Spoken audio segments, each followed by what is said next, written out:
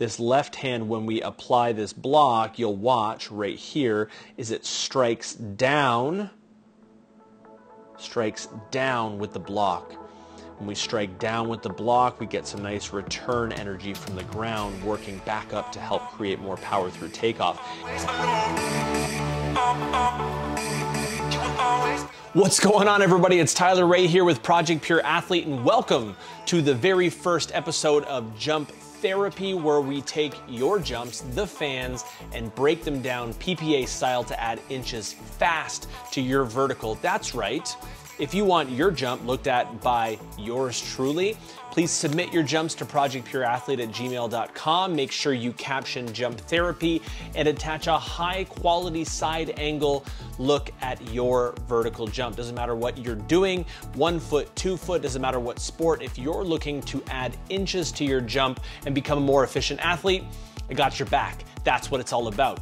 My name, as I mentioned, is Coach Tyler Ray, and I'm a 17-year veteran of the coaching world. I work as a professional jump coach and really have spent the better part of my career traveling the world, working with athletes of all levels, all the way from amateur to professional, and helping them maximize their vertical jump.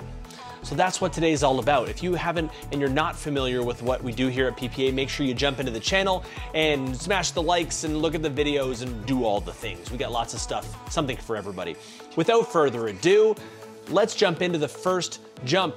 3, 2, 1, let's go. So our first jump is brought to us by one of our Team PPA remote training athletes, and I'm gonna butcher this name, I know I am, and I'm so sorry, dude, but it's Panagoitis Kalamidas.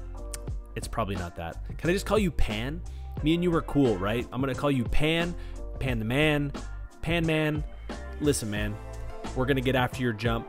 Let's get it figured out and dive deep into jump therapy.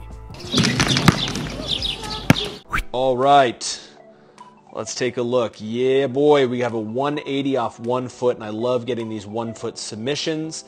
I think a lot of the time people don't realize that this 1 foot space is really largely responsible for a lot of the nomenclature that we get, which is the vocabulary we use to describe what's happening in the jump. The track and field world did it for many, many years. I really just spent a great deal of time trying to transition this nomenclature into the 2 foot space and create the standards. So we're really looking at the same types of things from 1 foot to 2 foot.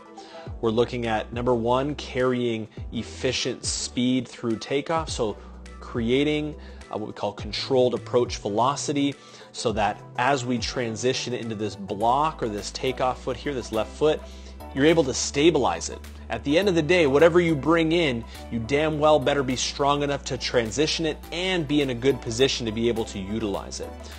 If we're not, all we're doing is bringing in speed to get to our faults faster, and really we're going to amplify the faults. We're going to make it stand out more and cause more of an issue. So we're doing a good job here. We're carrying the ball in that right hand, kind of an open hand carry.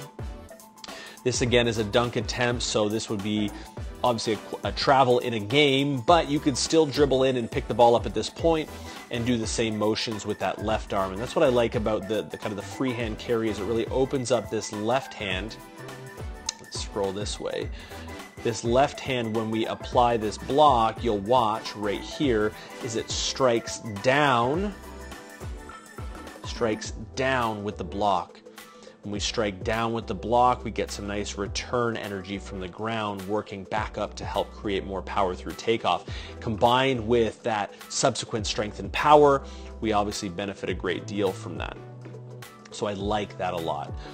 We can see, this is one thing I'm not a huge fan of, is where these eyes are looking. Now, I know the eyes are going down instinctively to help lower this center of mass, right? Because into this stride, he's doing a good job of being nice and low.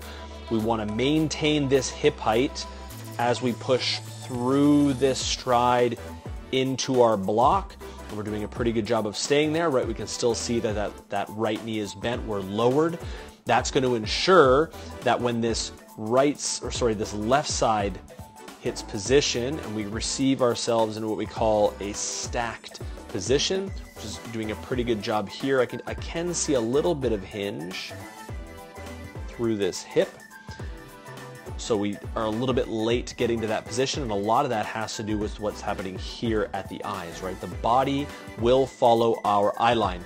So I want those eyes forward and slightly above the horizon. Opens the chest up, it'll get you nice and tall. It's gonna really set you into a good position for this takeoff here.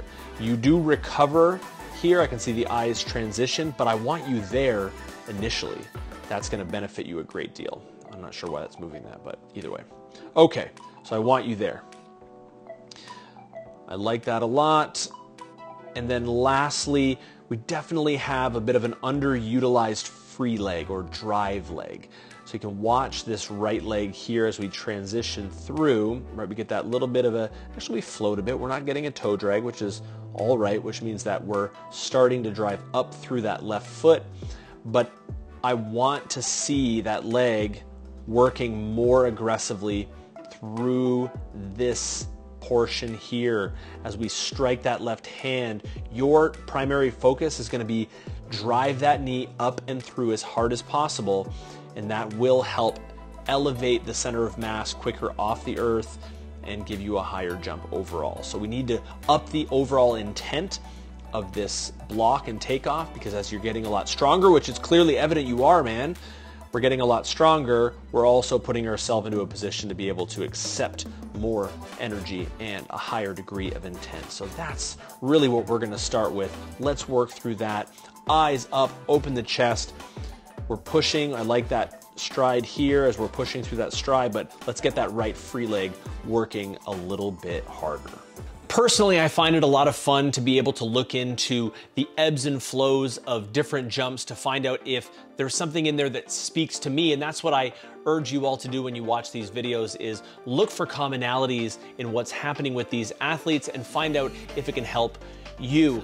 We have a excellent 12-week jump technique program that if at any point you want to jump into, the link will always be in the description below, and it really takes you through a progression of how to become a more efficient jumper step by step over that 12-week period of time. All right, we're gonna get into jump number 2. This one I'm excited for. Let's hop into it. You ready? 3, 2, 1, skadoosh.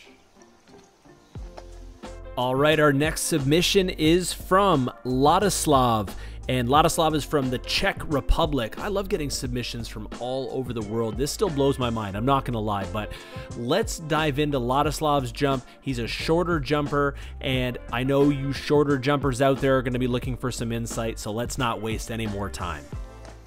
All right, my man.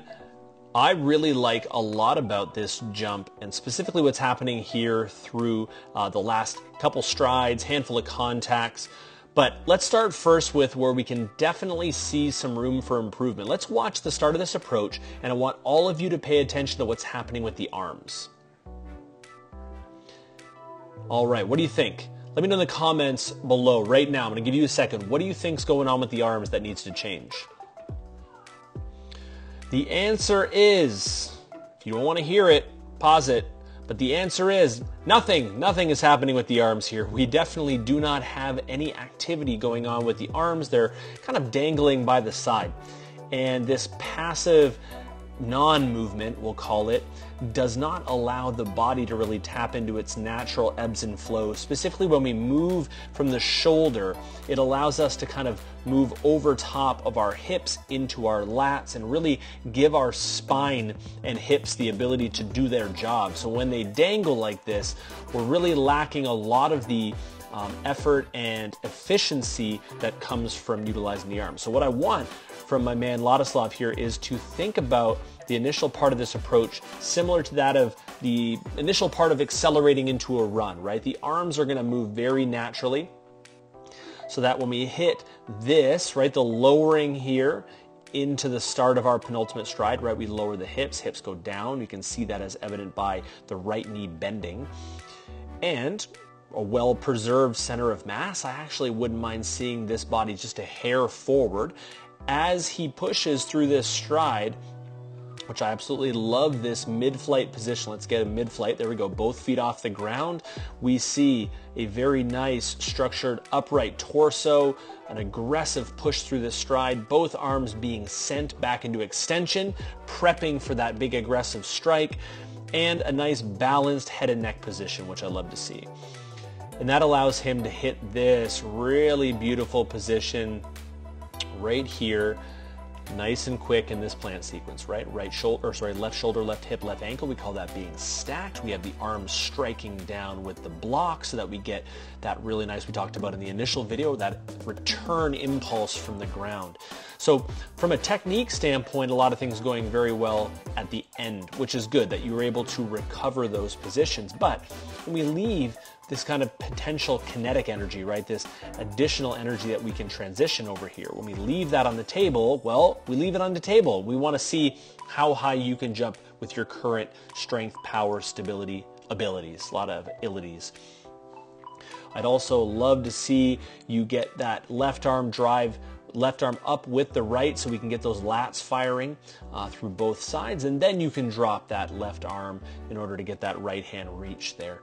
But a lot of great things happening, and really doesn't need to go into much more detail here. There's a lot of good natural behaviors happening through the lower body, which is that we're seeing kind of a smooth acceleration off this stride. Where I do see the need to connect the dots realistically is what's happening at the start of that approach. The rest will come together as we get more jumps in, and secondarily, and this is something to consider for every athlete out there, is that we need to prioritize our overall performance from a training standpoint. So it's going to be strength, power, conditioning, body composition, all of these elements come into play.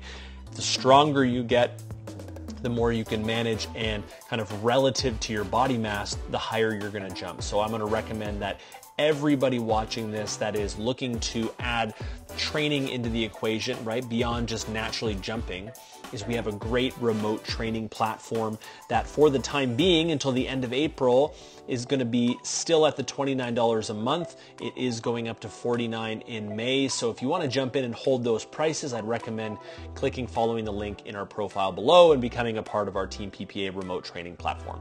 But dude, great positions. I can tell you've been watching a lot of our content, right? We know that this upright position here through the mid-flight of that stride is so important to being able to optimize what we call your ground contact times, really just how long you're spending on the ground. We want you to spend only as much time as necessary to create and release energy, and nothing excessive so that you don't bleed energy out of the joints that are involved. So wonderful job, and appreciate you submitting your video for jump therapy. Well, that's all she wrote for the first episode of Jump Therapy. I hope you liked it. If you did, please leave a comment below. Let us know what your favorite part was. Let us know what you'd like to see on an upcoming episode of Jump Therapy. Maybe there's a sport or a specific type of jump you'd like to see broken down, and we can keep our eyes peeled for that. If you're enjoying yourself, make sure to subscribe here so you can be notified of all the upcoming videos. And don't forget to jump into the channel and check out what we already have. As always, it's my pleasure. I can't wait to jump into the next episode. Until then, stay bouncy, my friends. Stay bouncy.